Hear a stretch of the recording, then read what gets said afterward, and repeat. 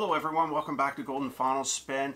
This episode we're going to be talking about the Greenwood. This is a Miracle Deep Clean Final Record Potion. It's concentrated. Now I heard a lot of hype about this stuff and I went ahead and reached out to see if I can get some, so I bought some. And basically what you do is, says here you add 10 drops per 16 ounces, which is 473 milliliters of distilled water. So I went to the dollar store and I picked up a bottle here, blue bottle, and a white bottle. So this one has the 10 drops to the amount of distilled water that they required, and it foams up quite well. And then just a bunch of distilled water for rinsing afterwards. So I've been trying this out for a while, and it says for best results, rinse afterwards with dampened lint-free microfiber cloth to get rid of any excess solution or loosen microscopic particles. Now I use my MK3. This is a manual. I showed this many times. It hooks up to a shop vac. This is what I use, so I'm not going to be using no dampened cloth. If anything, this will probably make the results even better.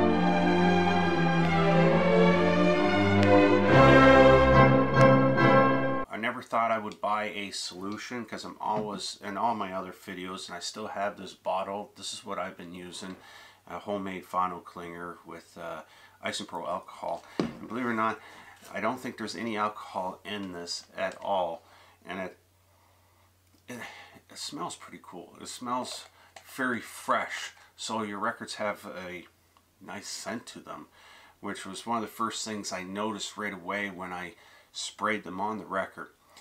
And it doesn't really soap up a whole lot when I was cleaning on the record like my solution does. So that tells me that, you know, there's no residue being left behind. Did I have to rinse it? I rinsed it because it told me to. And that's probably a good practice anyhow. After listening to it play back after it was cleaned, I could hear that it was clean, like there was no real pops, noticeable pops like the first time.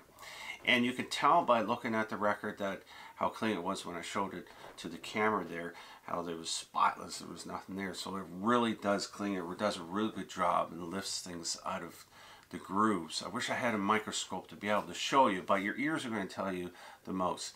So what I found was it did clean up really good, and it wasn't picking up any audible garbage that wasn't supposed to be there. Do I like this stuff? Yes. Will I buy it again?